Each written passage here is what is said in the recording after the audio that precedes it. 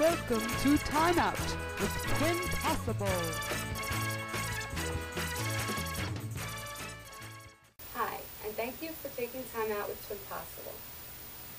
Today we're going to talk about a subject that's very dear to my heart, and because I suffered through it, I've suffered through a lot of things, but I will tell you, one of the most detrimental things that happens in a child's life and happened in my life is bullying. And I know Jillian Michaels came out saying she was bullied. God bless her, all right? You know why?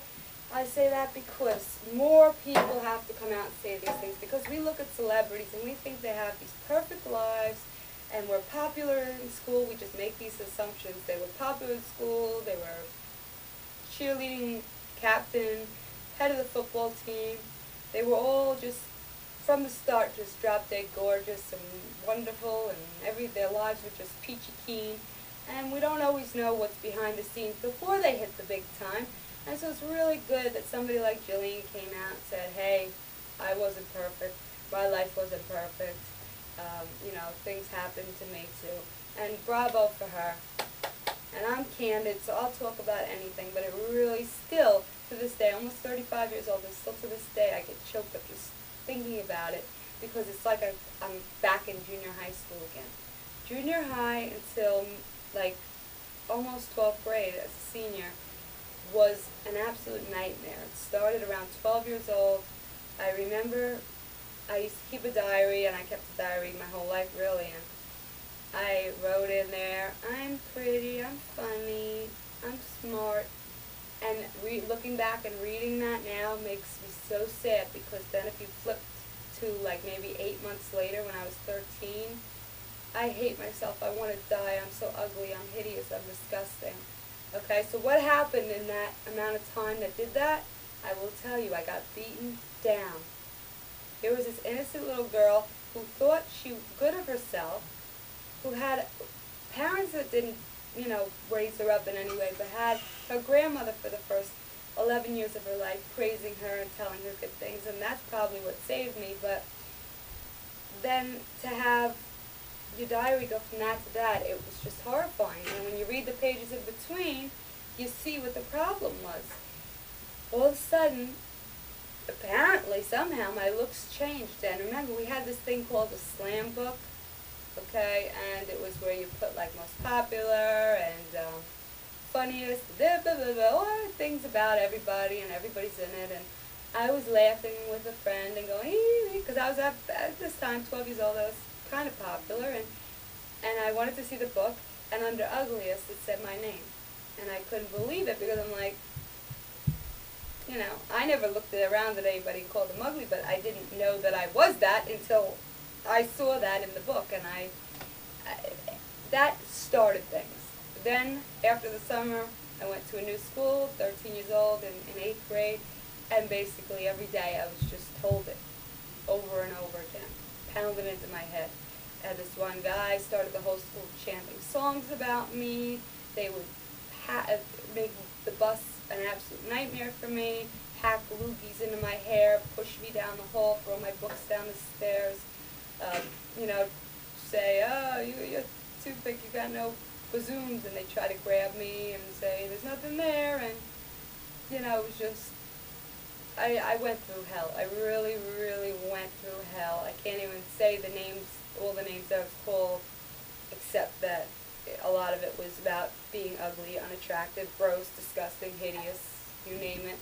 Whatever word for gross you can think of, that's what I was called, and that's when I realized how disgusting I was. And if you read my journal, I wanted to die. I didn't want to live, but I was raised to believe that if you kill yourself, you're going to hell. So I just kept it inside, came home from school, would hide in my room, cry a little bit in private, and I dealt with it for years on my own. And then finally I told my mother, because I was at my breaking point, and I begged her to take me out of the school, and she wouldn't do it, didn't care. And you know what? That's the problem in America today. You know what? Parents need to step up and stop this abuse, because I was literally getting hurt physically, not just emotionally and psychologically, but physically. And even when I came home, one of my family members hurt me physically, and because my parents were afraid of that person, they never did anything about it and let it go on. And I honestly just, there's no wonder how I ended up in abusive relationships. Thank God for my husband and my family now. But I mean, if you look back on all of it, this is all a result of being put down, put down, put down, put down. I went through hell from start to finish, all because I believed I was worth this much, okay? So believing you're worth this much is going to attract guys who prey on you. And you know what? No matter what you end up looking like, after the awkward phase was over and guys were honking and telling me I was gorgeous and this, that, and the other thing, not now. Not now. I'm talking about, 10, 15 years ago. When I was like 18 or 19, it started, and I couldn't understand it. I'm like, what are these people? And I never ever believed it or enjoyed it. Should have in the years that it lasted. But, alright, I get an occasional honk with me.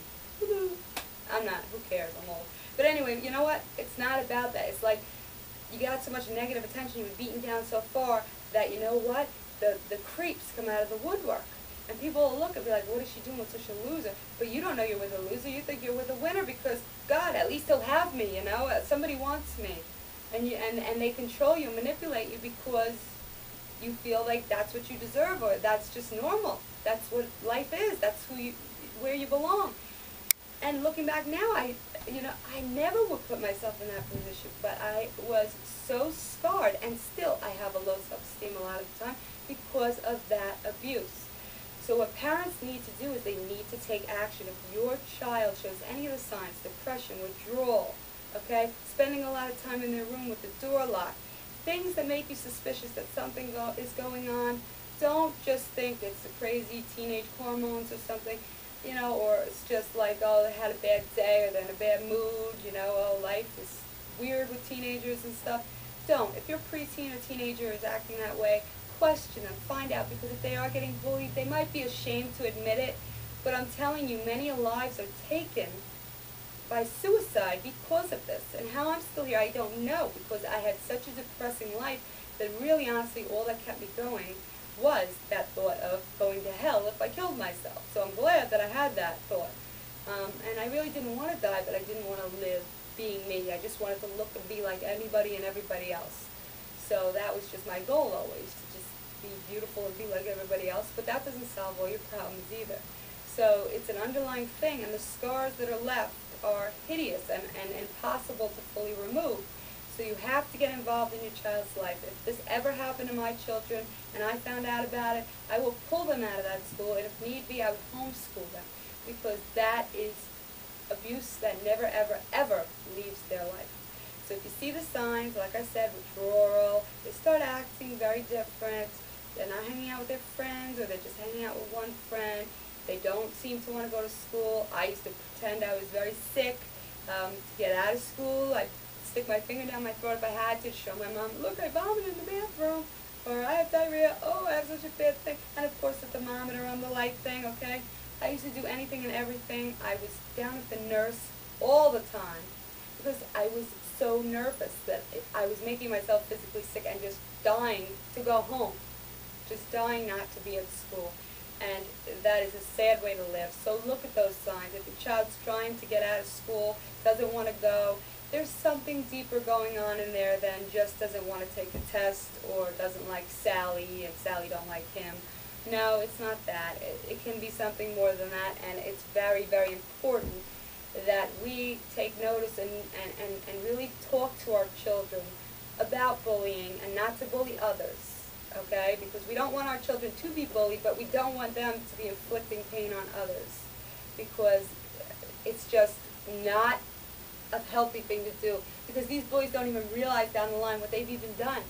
Because, you know what, I ran into one of the bullies, the biggest bully actually, and you know what, a few years later, he didn't know who I was and actually asked me out. Can you believe that? Alright, well, all I can say is that it's a painful subject, and it's very embarrassing for a child to admit to a parent, but step in, get involved, okay? Don't go running down to the principal right away saying, oh God, but, this is going on with my little Billy. But, you know what I mean, you can't just sit back and let it happen. If they're having a horrible experience on the bus, God help me, just drive them to school. if school is that bad that they're coming home crying, or then you have to step in. You have to talk to a principal. My husband says nowadays, oh, it's not the same way as when you were younger. The teachers step. When I was getting grabbed and pushed, and the teachers just walked on by. Really, nobody ever stood up and helped me, and that was really sad. And maybe they do now. Maybe they do step in more so. But a lot of things happen that are behind backs. You know what I'm saying? In the bus, in a crowded, loud bus, nobody's going to hear you in the back. And you know, inside the bathrooms, I mean, there's not always going to be somebody looking. You have to get involved, and there are celebrities and people out there who have been bullied, who have been tormented, and who know this pain. Don't feel like anybody's ever perfect. Tell your children they're beautiful, they're special, they need to hear it every day. Tell them you love them. They are wonderful in every single way, and you're proud of them. Because if I would have heard those things, maybe it wouldn't affect me so bad, the bullying, but maybe now I'd be a little bit more secure, and during my later years, maybe I wouldn't, maybe I wouldn't have suffered so much during my lifetime. But you need to do that, because I never got that from my parents, and parents have the greatest influence of all. And my mother, at almost 35, still has an influence on me. I mean, sometimes she'll call me chubby or something like that, and then I'll say it doesn't matter, and I'll go home and she can really still get to me after all these years. So don't think that you don't have an impact on your children because they say, I don't care what you think. They do care what you think more than you know. They care a lot. So think good things. You're proud of them. They're special. They're wonderful. They're smart. They're talented. They're gorgeous. They're everything that's important in life, and gorgeous comes last. Looks are not what makes you. It's the person that makes you. But always let them know that they are beautiful, inside and out, no matter what. Because they need that. They need your support. And you have to look for those signs. You have to step in when need be, but do it very cautiously. You don't want to embarrass your child, especially nowadays. Kids can be so cruel, and you just don't want to let them get abused. Because like I said, it does not just go away. There is no on-off switch. The emotions, the pain, the scars, they still remain many years after. So just make sure you do that, and also make sure that they aren't a bully. Taking kids' money, getting into fights, getting called down to the principal's office every other day. You'll get word that your child's a bully, and you really need to sit them down and tell them what can happen. I mean, look at Columbine. I mean, I'm not saying that bullying is the only reason, but some people go insane, for whatever reasons, and sometimes this could be one of them, a big trigger. So, most people don't do things like that, but there are some loose cannons, and some people do commit suicide, and that's the biggest shame in the world. Nobody should have to die, and nobody should have to feel superior to anybody else. We're all equal in this world. We are all created in God's image, and nobody is better than anybody else. Nobody who's rich, famous, is any better than me, and nobody on the cover of Vogue is any better than you. Just always instill these things in your children. Look for the signs. Make sure that they're having a happy, healthy school life and environment around them at home and in school, because it's so important in their development, and self-esteem is so important. Okay, thank you so much. And thank you, Jillian, for sharing that and bringing this to me, because it helped me open up and get my feelings out, and now I feel a lot better. Thanks so much. Thanks for watching.